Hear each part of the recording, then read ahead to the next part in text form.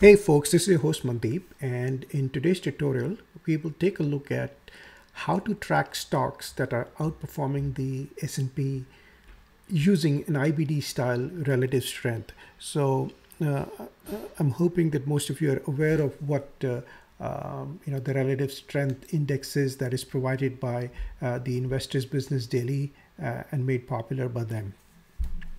Now, according to them, the relative strength rating is not just looking for good stocks, but you're looking for the best stocks and those that are clearly outperforming the rest of the pack. The relative strength rating is one more way to separate the cream from the rest of the crop, right? The RS rating tracks a stock's share performance over a 52 weeks and then compares it to the S&P 500. So this rating clearly shows if the stock is a market leader or a laggard in terms of price performance. So we're not looking at any fundamental data.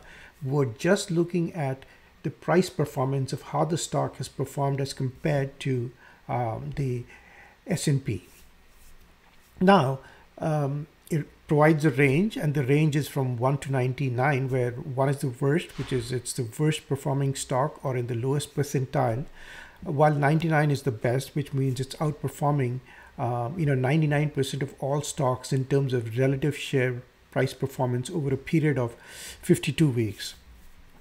Now, we can look for stocks that are 80 or higher, or, if you want to further narrow it down, you can look for the best stocks, that are over 90, because typically they will launch a big price run. So now what we'll do is we'll share 3 task scripts that you'll find extremely valuable, and this will work in any kind of market. And as I mentioned, you'll find stocks that are in the top percentile or the lowest percentile, to go long or short. In addition, we're going to provide a script that was actually written by a different author on another platform, and all we've done is we've merely ported it to run on Thinkorswim, and obviously it's a free script. Hence, I've taken the liberty of porting it.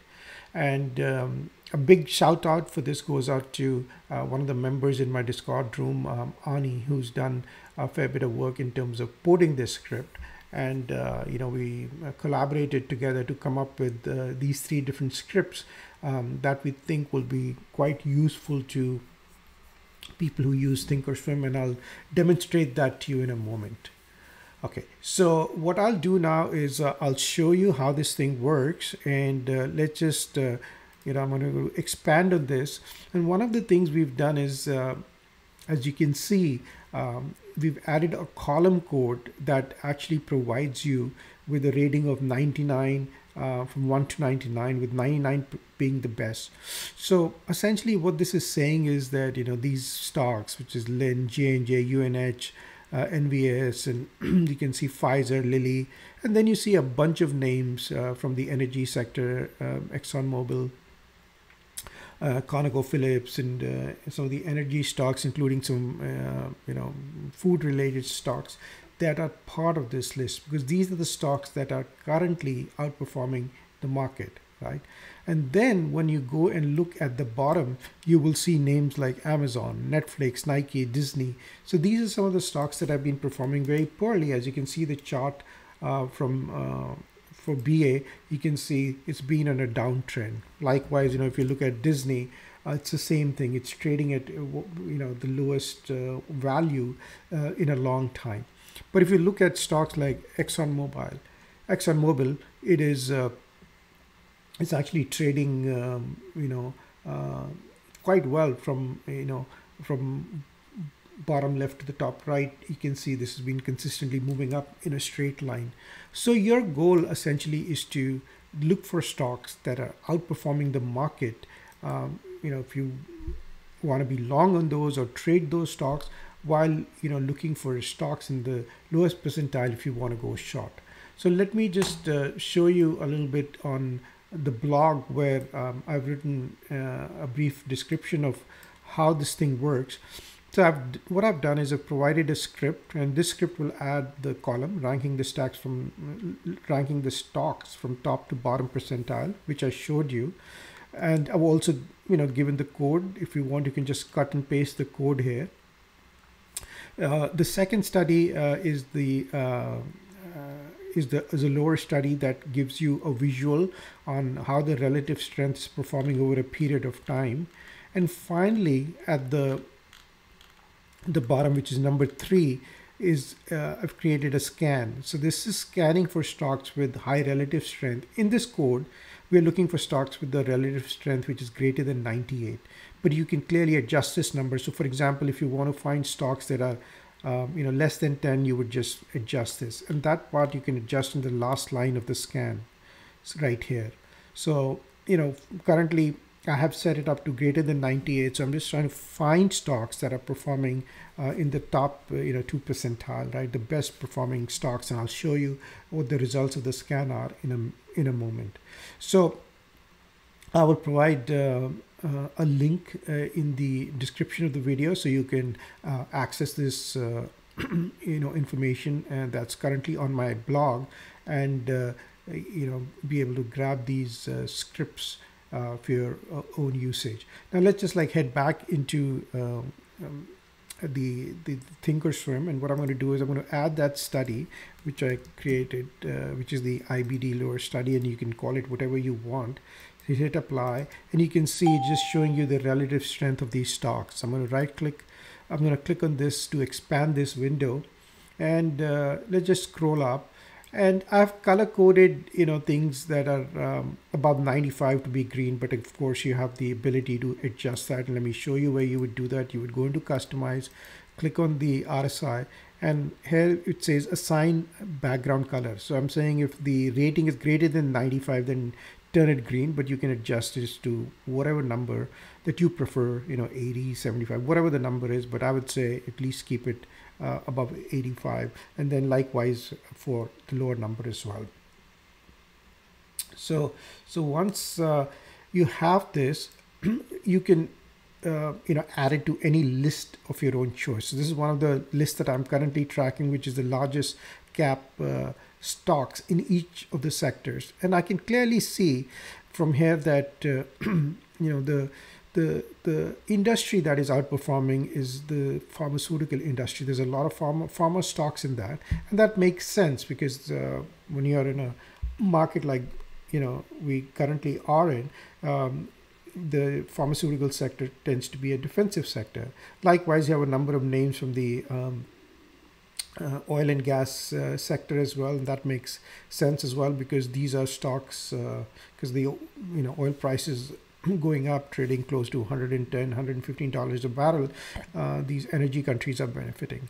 So we can scroll through a couple stocks. As you can see, you have J&J, and you can see this 99 here matches up with this 99 here, telling you that this is a stock that is doing extremely well, top 1 percentile.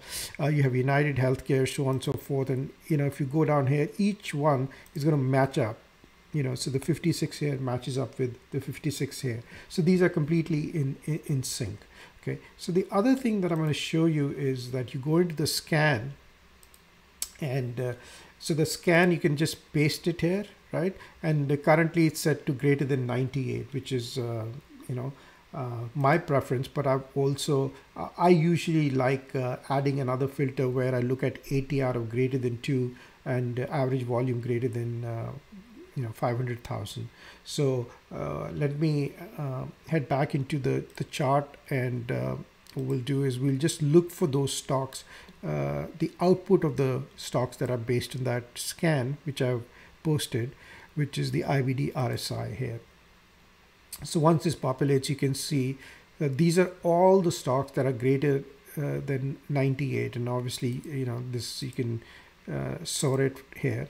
So some of the names, as I mentioned, that you see belong to the pharmaceutical sector, healthcare sector, and you can also click on this to see what's going on. So you can see a bunch of names that are healthcare providers, pharmaceuticals, biotechnologies, right? So that kind of gives you a little bit of a sense of which sector is doing well at this point in time. So what I would be inclined personally is like, instead of like picking a stock, one other choice would be to look at the index as well. So one choice is to look at the XLV index or the IBB index and see how that is performing in the current market. So hopefully this helps you out, and let me spend like just a couple minutes showing you how some of the UTS system, that the ultimate trading system, has performed over a period of time. So let's look at a shorter time frame, like the 10-minute time frame. I want to show you some trades that originated on Friday, like Tesla. So the system you know gave a signal to short the stock here, and we can see what the output of this was. If you click on the show report, and the last trade on this, just one trade yielded 5,000, almost close to $6,000 in profit with the shorting 100 shares. Let's look at Google here as well, and see where the signal came. The signal came here, closed it here, and this was a fairly decent close as well, because after that, the stock went sideways, and then towards the end, as we all know, the market went up. So if you look at the show report as well, this one gained 6,000 as well. So I mean, just between two stocks, assuming you'd afford like either 100 shares, or even if you took one contract long or short, you could have made significant profit in this. So I'm hoping those scripts that I posted help you out, and I will put a link in the description, so go grab them, and I look forward to your feedback and ideas for other tutorials as well. I'll talk to you soon. Take care. Bye-bye.